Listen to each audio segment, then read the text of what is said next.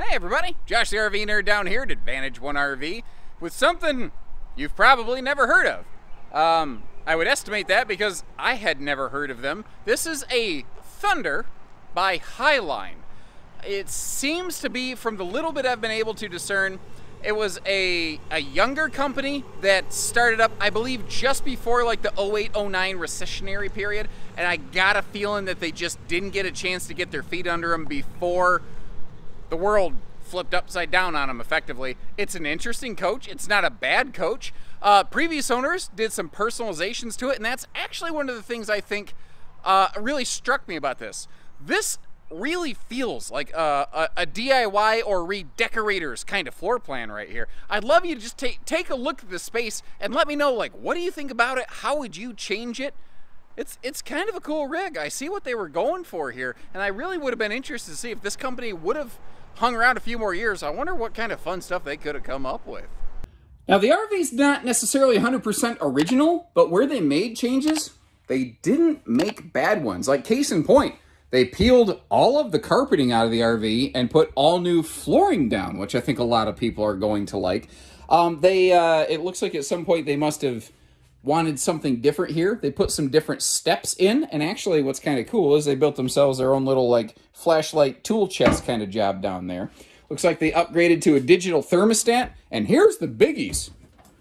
Not just combo, I'm sorry, stacked washer and dryer. So if this is something you want to, like if you got permanent park hookups or something like that, where, you know, you can, because a washer dryer unit in an RV will fill up your gray tanks very quickly. Well, if you're at a park site where you don't have to worry about that anymore, it's just not a big deal. I don't know if this is original furniture or if they rearranged it or what the case may be. We must be low on power. I see the lights flickering at me. That's the CO detector. Apologies, headphone users. I did not know that was coming. But they did some stuff here with furniture. The sofas match. I don't think they're the sofas that probably originally came in this RV. But that just means that they're newer. They're not bad looking by any stretch of the imagination. By the way, I've looked around all the corners. I don't see, I don't believe the RV's had leaks or major issues or anything like that. And one of the interesting things on this floor plan, so you see there's a slide out there. Well, this big super slide is going to close to just about the kitchen counter. That means everything to the front of this, effectively all of the kitchen, the bathroom, and the bedroom are all travel functional. This is a fantastic fifth wheel if you want to do some cruising and tooling around. It's got a tri-axle, which will smooth out a lot of towing. A lot of people get kind of weirded out about tri-axles. They think, oh no, that must mean it's big and giant heavy. It's 12,600 pounds. It weighs less than a ton of fifth wheels that are produced today. But what's kind of nice here is, despite the fact that it's got a nice big living room, we got all these windows, it has a chunk of storage in it, cracking all this open right here. You see what I'm talking about. Note to that countertop extension there, and they put a residential like sink fixture in instead of just a common camper sink. A lot of people will do little stuff like that. Like I said, the changes, the modifications they made to the RV, they're not things that scare me. They're not things that were done really poorly or chopped up or anything like that. That, by the way, is a it is an RV oven. It's designed to look and feel a little more residential, but that is an RV oven. It's actually the same kind of oven you often find in like destination trailers, which I thought was kind of interesting. Sliding back upstairs here. Now, we kind of just peeked at this before, but again, we got the stacked washer-dryer units right here. So you got a Maytag down below, then you got a GE up above. I guess it doesn't matter if they're not exactly 100% matchy-matchy. The point is that you put your, matchy-matchy socks in there. Which, by the way, has anyone else ever had this happen? I took a 2-day trip with my family to Cedar Point last week. Had a ball. I came back so tired I needed a break from my vacation, so I came back to work. But as we were getting packed up and ready, I grabbed 3 pairs of socks in case I got wet feet one day and had to replace one. As we're going to pack things up, suddenly I have 2 pairs of socks and then 1 loaner sock. How does that even happen? Like, what is that? Why is that a thing? And can it please not be a thing? Oh, I'm talking to myself with my hands over here in the mirror, aren't I? Ugh, anyway, you get the idea. Like, why does that? It doesn't make sense. Why is that even a thing? It shouldn't be a thing. Has anyone else had that happen where a sock just magically disappears because the flippin' underpants gnomes snarfed it real fast? I don't know. 60 by 80 true queen bed. I'm just going to hard segue away from that. And that is a sleep number queen, by the way. Your little pump system is located down here. The handheld controller, there it is. It kind of slipped off that little stand. But that's a nice little thing. Give you a better night's sleep in here. Because like I said, the changes the folks made, they weren't bad ones by any stretch of the imagination. I don't think so anyway. What do you guys think? Now, overall, the exterior still looks pretty decent. It was stored outside. It was used frequently. Some of the decals have been a little bit Midwestern weather-kissed, sun-kissed. I think what I would do, I'd just take like a power washer or a heat gun and some Goo Gone or something. I'd just get rid of them. And you know what's funny? When you do that, when you take old decals off an RV, it looks really fresh. It looks clean by comparison. See the slide awnings up there? We'll get up on the roof in a minute so you can see everything from that point of view. Down here, the triaxle. That's something I didn't talk about previously. It's going to kind of surprise some people because especially with the shorter length of this RV, you're like, really? A triaxle?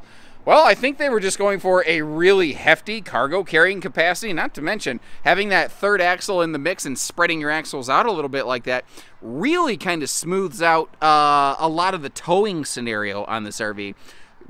Impressive, oddly shaped but impressively sized pass-through compartment. One thing I noticed over here, this is bowed up a little bit. I don't know if maybe the baggage door was left open at some point. Maybe it rained in there. I don't know what might have caused that. It's still pretty solid underneath all that. So I don't know the result or the cause. I can just see the result, and I want to make sure you folks know about that stuff because we are family owned and operated. If you know this isn't the right RV for you, I would still like you to know that you can get straight facts and a square deal down here at Advantage One RV, and not mucking around and glossing over and hiding things like that so that you get a nasty surprise when you get here. That's what we do. It's what we specialize in over here. Hold on. Is that? Okay. I saw that and I went, holy crap, is that a stress fracture or is that just like something on the decal? And it's just the decal. Actually, structurally, this thing, I guess in a house you call it good bones. This feels like a good bones kind of camper. Like it, again, I'm not ultra familiar with the company as a whole, but it sure seems like it was put together pretty decently considering the age of the RV and the usage it's had. It's held up well. And the curvature in that rear cap back there, that actually really reminds me of a Rockwood fifth wheel from this era. I wonder if they took a couple bits of inspiration and some notes there. It looks like they had a fabrication shop add a rear towing hitch on the back of this. I don't see any sort of like wiring harness stuff. It's possible I just missed it, but just a simple little four-way wiring harness is not a hard thing to add to one of these. And I did notice just now with the wind flapping a little bit, it caught my eye. The back of that slide awning right there is beginning to tatter a little bit, but given the age of the RV, if that's really the worst we have to say out here, that ain't all too bad. And I don't think there's any other way to say it. If you purchase this RV, one of the things I highly recommend you do is a full peel and seal of all the roof fixtures. I have not located anywhere that I've seen a leak. I've walked all over the roof. I haven't found any spots that feel like, oh, there's been water in there and it's crispy under my feet. But some of these seals, like on this rear termination strip, they need some love. This RV's been stored outside. It could use a really good cleaning in and out, and then some roof peel and sealing, and then man, like, holy cow, you could do some serious budget full-timing in here. One other thing I want to make you aware of is I don't think this was built with 3/8 roof decking. I think it was built with 9mm decking, which is a little thinner. I'm walking all over it. I'm going to point the camera down. I hope I don't make you motion sick. I'm walking just normal walking, but I can feel when I'm standing on a roof rafter, and I can feel when I'm not standing on a roof rafter. It does moonwalk bow below my 200-pound, still putting on pandemic pounds dad bod butt here. It's fine. There's nothing wrong with it. Again, I don't think it's had a leak. I don't think it's had any issues. But it doesn't feel like a lot of fifth wheels do on the roof, and I just want to make you aware of that, so that, again, you have proper expectations set when you do come to visit us. So there you have it, guys. And something else I didn't really mention when we started is, with that washer dryer installed, that's one heck of a budget full-timer right there. If maybe you don't even plan on towing it, what if you don't have a vehicle? Give us a call. We got trucks. We'll get something delivered for you. We can call a third party and outsource it, park it wherever you want. You get it hooked up, and there you go. Now it's like a destination cabin sort of kind of thing. And if you are going to tow it, that triaxle, man, it'll take a lot of that front to back jumping out of this thing. I bet it tows pretty darn nice.